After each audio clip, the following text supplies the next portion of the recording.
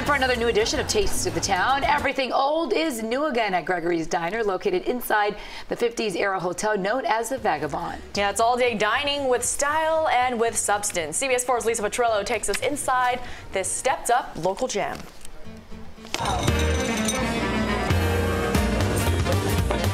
Located at the historic Vagabond Hotel in Miami's MiMo district, Gregory's Diner is an all-day eatery with dining inside and out, owned by husband and wife team Anastasia, Koutsioukis, and Ahmet, Erkaya.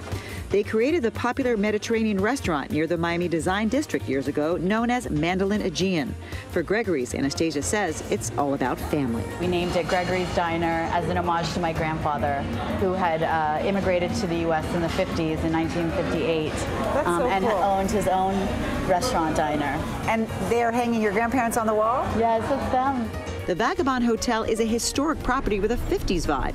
Anastasia says their concept is to honor the building's history. Even the pool bar outside has been upgraded and brightened to welcome diners and guests. We really wanted something that felt elevated, and diners of the 50s, so honoring the architecture of the property as well was really important to me, but bringing a bit of a handsome feel to it, hence its name Gregory. So I thought feeling a little bit more tailored, a bit more bistro. I grew up in Jersey, so I'm very familiar with the diner culture. Back in the kitchen, Chef Roel creates Gregory's popular potato gnocchi with cherry tomato, basil, and Parmesan. All pastas are made in-house, oozing with freshness and flavor. That pasta water with the tomatoes just the right temperature and tender, fresh, homemade gnocchi, that's the best. I couldn't even wait to sit at the table. That's how much I like it. Awesome.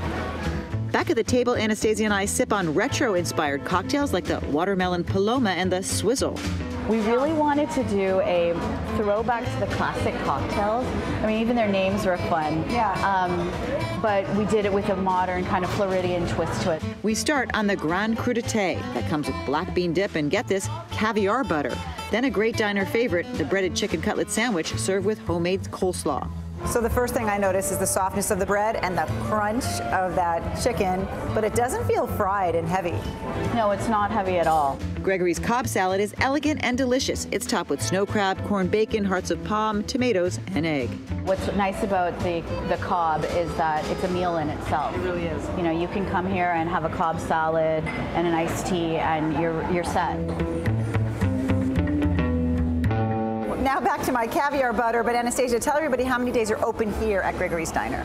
We're open 7 days a week from lunch to dinner, and then we have brunch on Saturdays and Sundays from 9 a.m. And breakfast all day. Who could beat that? With the fabulous Taste of the Town here in Miami at Gregory's Diner, I'm Lisa Petrillo, CBS 4 News. Gregory's Diner is located inside the Vagabond Hotel at 7301 Biscayne Boulevard in Miami. Breakfast all day. I love breakfast for lunch and breakfast for dinner. There you go. And breakfast overnight. So, yeah, we're hungry, right? Can't you tell?